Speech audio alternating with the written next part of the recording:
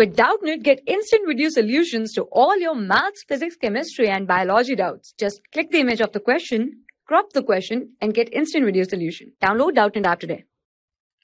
Hello everyone, so the question is calculate the normality of 4% weight by volume solution of sodium hydroxide.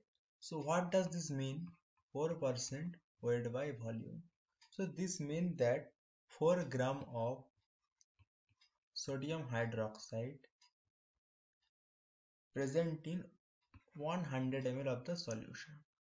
Present in 100 ml of the solution. And the formula of normality we all know, that is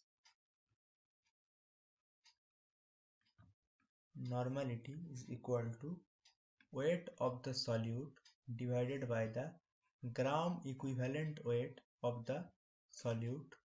This is both for solute multiplied with 1000 divided by the volume in ml.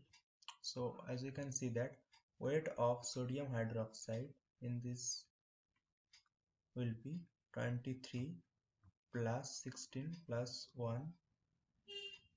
This is the molecular weight for sodium hydroxide, that will be 40. And weight is given in this question for sodium hydroxide, which is 4 gram, as you can see here. 4 gram of NaOH, and this is the molecular weight. And what is the formula of equivalent weight? Gram equivalent weight, that is molecular weight divided by the valency. As we know that sodium hydroxide can be dissociated like this, Na plus and OH minus. So valency for this will be 1.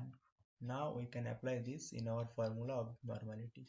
It will be equal to, weight is given 4 gram, gram equivalent weight is equal to molecular weight divided by the valency into 1000, and the volume of the solution is 100 ml. So when you solve this equation, you can see this.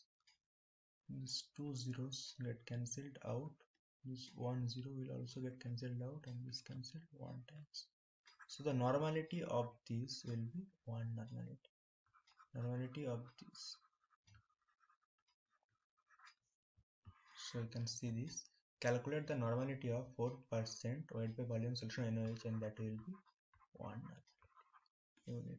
Thank you. For class 6 to 12, IIT JEE and NEET level. Trusted by more than 5 crore students. Download Doubtnut app today.